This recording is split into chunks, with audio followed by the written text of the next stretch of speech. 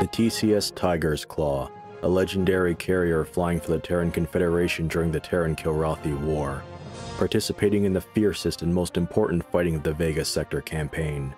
Her presence was often the deciding factor in numerous engagements across Confederation territory, eventually culminating into the strike she led against the Kilrathi High Command starbase that would lead to the liberation of the Vega Sector. In 2642, with the Kilrathi War in full swing, Confederation Fleet Command recognizes the need for a heavy carrier on the front lines. Designs are then drawn up for a new class of starship, the Bengal. Soon afterwards, the Trojan 4 shipyards would win the contract to manufacture this new line of carriers, and a new chapter in Confederation naval history would soon begin. This would be around the time when construction of the Tiger's Claw would commence. Interestingly enough, she would be initially laid down as the Tiger Claw, but when she was commissioned, her name became the Tiger's Claw. While the former name is considered valid by historians, popular culture preferred the latter name instead. 2 years later, in 2644, the TCS Tiger's Claw was launched and began its shakedown cruise. However, this would be no ordinary trip to iron out the bugs of a newly minted ship. The Claw found herself in the path of a Kilrathi invasion force that had infiltrated themselves into Confederation space. Due to its mission, the Tiger's Claw only had a skeleton crew and a command staff that was underexperienced in combat. Despite that, the Kilrathi were unable to get past the Claw. With their crew going beyond the call of duty and some clever tactics by the command staff, the Kilrathi were forced into a full retreat from Confederation space. Regardless of being heavily outmatched and outpowered, the Tiger's Claw had already begun to establish its reputation as an elite fighting vessel with a penchant for victory. It would be a reputation that would only continue to grow from this point. Soon after her first taste of battle with the Kilrathi, the Tiger's Claw would be assigned to the Vega sector, where it would see heavy action with the Cats for most of her career. Her next significant operation would be in 2649, when Terran Marines launched an attack on a heavily fortified Kilrathi world. But as they began their assault, the Marines were ambushed by Kilrathi fighters guarding the planet that Confed intelligence simply was unaware of. Forced into a rout, the Marines desperately retreat back to friendly space with the Kilrathi in hot pursuit. The Tiger's Claw was ordered away from its post in Vega to cover for the retreat by intercepting and delaying the Kilrathi forces. In a climactic battle against overwhelming odds, the carrier and her crew held the line long enough to get the Marines to safety. The fighting would prove to be so intense that historians would look back on this battle and give it the name of Custer's Carnival, presumably named after American Colonel George Custer and his infamous last stand at the Battle of Little Bighorn. But it would not be without cost. 75% of her engines were destroyed, and half of her pilots were listed as casualties. Many medals, including 2 gold stars, would be awarded to its crew, often posthumously. The damage to the Tiger's Claw herself was so critical that she had to spend the next 6 months in space dock. In 2653, the Tiger's Claw would be host to the 201st Plebe class of the Confederation Naval Academy, due to heavy losses on the front lines. The cadets would replace the regular crew for flight operations while continuing their instruction aboard the Claw, all while under the command of then Commodore Jeffrey Tolwyn. This stint as an Academy ship did not last into 2654, when the Tiger's Claw would resume her regular duties. The timing could not have been better either, as Confed High Command had received news that a Kilrathi fleet had destroyed Pegasus Station, based near the Charybdis Quasar. Pegasus was important as it had a navigation computer that could take advantage of the Quasar to jump ships across the Vega sector.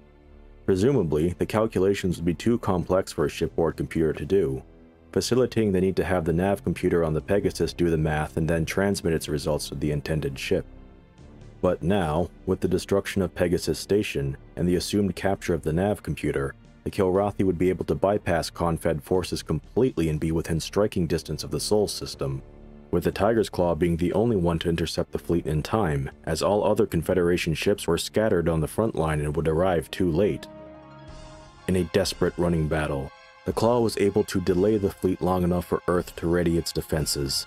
Using the intelligence gained by the Tiger's Claw in her delaying action, Commodore Tolwyn was able to counter the Kilrathi invasion and wipe out their fleet as they entered Sol, thus narrowly averting a catastrophic end to the war thanks in large part to a tenacious carrier and Tolwyn's strategic vision. By the latter half of 2654, The Vega Sector campaign had begun to turn in favor for the Confederation due to the hard work of the Tiger's Claw and her pilots in the sector. Terran intelligence had discovered that the Kilrathi High Command were orchestrating the war from an Imperial starbase in the Venice system. If Confed could take this system and destroy the base, they could deal a severe blow to the Kilrathi Imperial Command, and humanity would have a real chance at regaining control of the Vega Sector for the first time since the start of the war. The Tiger's Claw was called upon to deliver this knockout blow to the Kilrathi Empire. A small but elite squadron of fighters was launched and succeeded in destroying the starbase. At the loss of so many of their military leadership, Kilrathi operations across the sector would be shattered, and the remnants of the Imperial High Command would relocate themselves to Kilra. Once again, the Tiger's Claw and her crew triumphed over the Cats, delivering the first major victory for the Terran Confederation. But the war was not over, and the Claw would have yet more opportunities to fight on behalf of humanity. The venerable carrier would see action in two more operations of historical significance. The first being the destruction of a unique Sivar-class dreadnought carrying a new superweapon called the Proton Accelerator Gun, also known as the Graviton Weapon, that rendered the Terran colony of Goddard a complete ruin in one shot. The second operation was the disruption of the Kilrathi Sivar Ishad ceremony in the planet of Fyarka, which resulted in the severe hampering of enemy morale, and bringing into Confed's ranks the first Kilrathi defector in history, Rauga Narhalis and his Frothy cruiser. 2 years later in 2656, the Tiger's Claw would be stationed in the Enigma sector. Its last battle would be an operation in the Kitithrak Mang system in an attempt to eliminate the Kilrathi sector headquarters based there. Unfortunately, while most of its fighters were away on patrol and scouting missions, a trio of Kilrathi stealth fighters had managed to slip past the Confederation pilots and destroy the Tiger's Claw. Only those who were already sortied managed to survive this disaster. The blame for this loss was placed solely on Christopher Maverick Blair, who reported that the Kilrathi were utilizing stealth technology on their fighters for the first time in the war. But with his flight recorder mysteriously missing, he could not prove what he claimed, and Blair would be charged with negligence. It would be many years before the true fate of the Tiger's Claw would be revealed.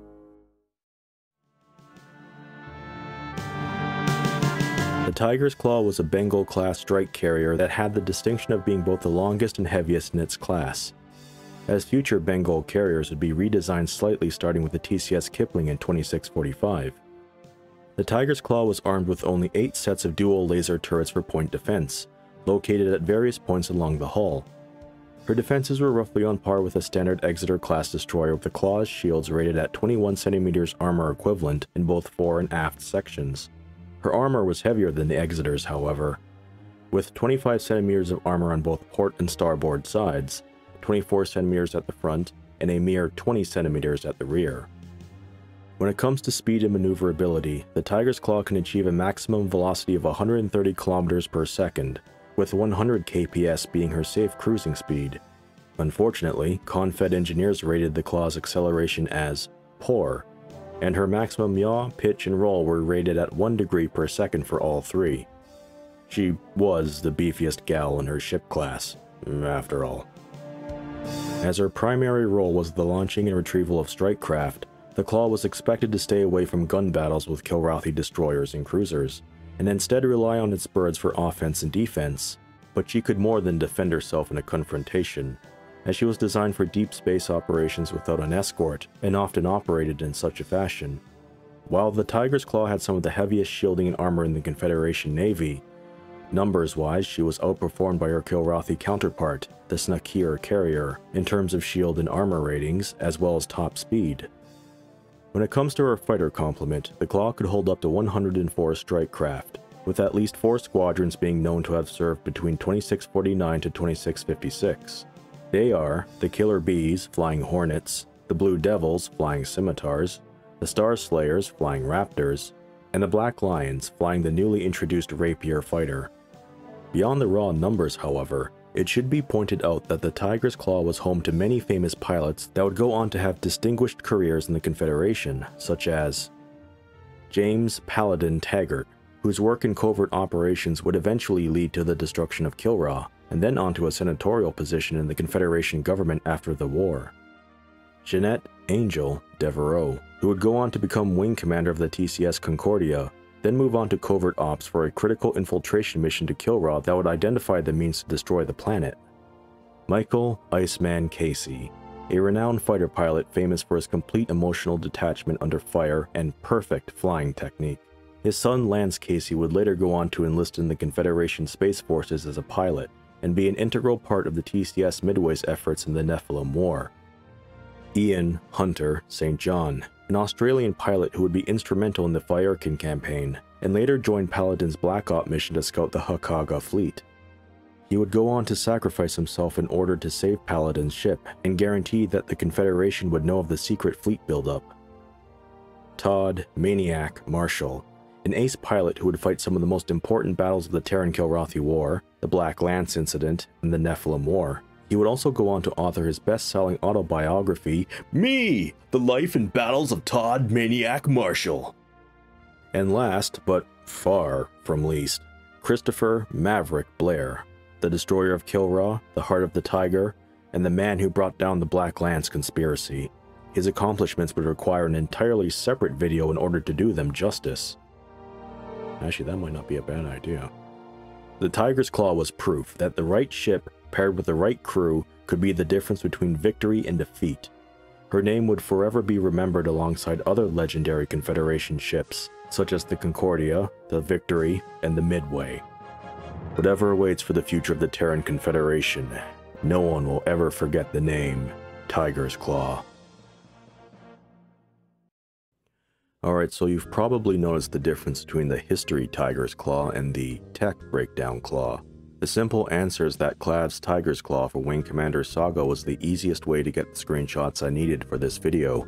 But when it came down to doing the tech stuff, it seemed strange to me to use a model that took such creative liberties in her design for the tech overview.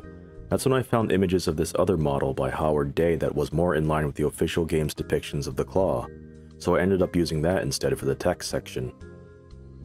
You might have also noticed I included references to Academy in the movie. Remember Wing Commander Arena? Well, apparently the devs really were wingnuts and created this in-universe PDF magazine called Star Soldier that had various lore nuggets and a full timeline of the universe, up to the start of the Nephilim War. And guess what? They integrated callbacks to Academy in the movie, but they made sure to keep it as vague as possible in order to fit better with the established games. The community seems to have embraced Arena's lore book as canon, so it felt remiss to not bring its stuff into the video. I tried to follow the same route by keeping it vague, but one really important note from the movie that might have been a stretch on my part was the reason as why Pegasus Station was important. Star Soldier never gave a reason, it just said its loss put Sol at risk, which seemed odd to me. So I tried to explain the importance of Pegasus with info from the movie. Yes, it is a very gray area game canon-wise, I admit, so you can take or leave my rationale, or until a lore authority gives a proper answer on this. And that's all for today, kitties and apes. Peace.